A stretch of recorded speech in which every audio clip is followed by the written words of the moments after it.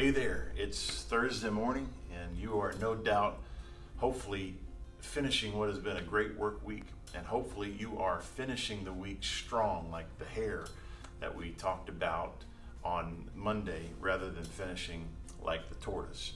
And I want to just leave you with a word that'll help maybe finish the week strong. In the ancient, timeless words of Jesus from Scripture, more specifically his Sermon on the Mount, we find this statement where he says, "Blessed are they which do hunger and thirst after righteousness, for they shall be filled." Hunger and thirst. Thirst is one of the most powerful metaphors in all of the Scripture. Most of us don't really know what it means to be really hungry or really thirsty. When we think of hunger, we think of that feeling about 10, 11 o'clock in the morning on days where we had to skip breakfast because we were running a little bit behind. We're not associated with what it feels like to go 2 or more weeks without food.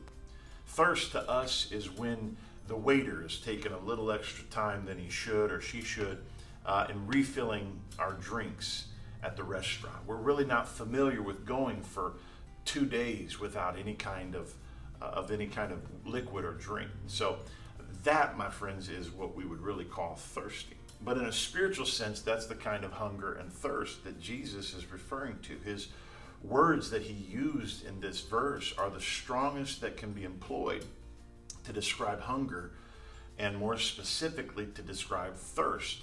And here's why. Hunger and thirst have a way of changing perspective. When we are hungry and thirsty, in the way that Jesus is describing it, can change our perspective and it can change our priorities. In 1996, a young Marine corporal named Joey Mora was standing on the platform of an aircraft carrier. He was patrolling the Iranian Sea, and incredibly, he fell off the carrier. His absence was unknown for 36 hours. And of course, when they discovered this, they instituted a search and rescue mission, but they called it off after about 24 hours because it was presumed that no one could survive in the sea over 60 hours, especially without a life jacket. His parents were even notified that he was missing and presumed dead.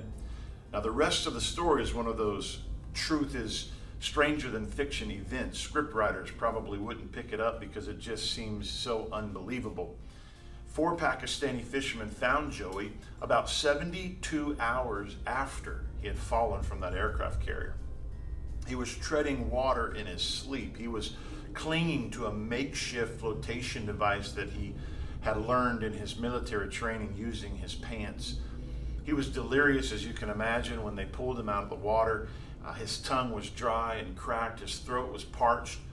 About 2 years later, as he spoke with Stone Phillips from Dateline NBC, he recounted an unbelievable story of his will to live and his will to survive. In his words, he said it was God who kept him struggling to survive. And he was discovered by these fishermen. But the most excruciating thing of all, Joey would account, is the one thought, he said, that took over his body and his mind was his desperation just for a drink of water, even though he was surrounded by water. When Jesus speaks of hunger and thirst, he's referring not to a casual desire, but to Joey's type of desperation for a drink of water. It's like a starving person desiring food and someone perishing for want of water. This is the kind of hunger and the thirst that comes from desperation. Blessed are those that hunger and thirst after righteousness, for they shall be filled. Let me leave you with this. What does Jesus mean by righteousness? Well, the word that he uses in this text can be a couple of meanings. The first definition, the most simple, is just simply referring to right living or living rightly.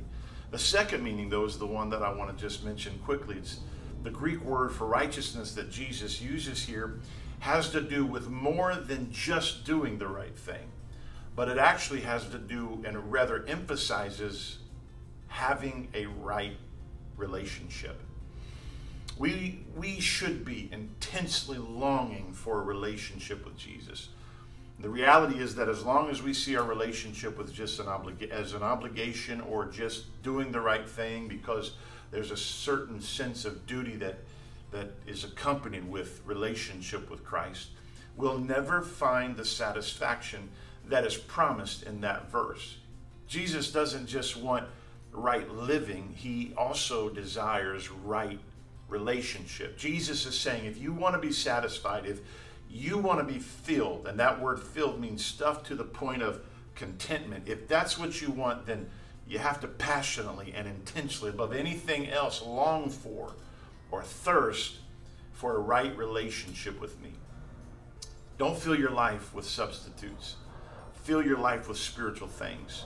And when you do, you'll start longing for him. You'll look forward to, with excitement and anticipation, to that moment of prayer, that time of devotion. And so, at the risk of sounding really carnal in the midst of talking about these spiritual things, let me just leave you with these words. Stay thirsty, my friends.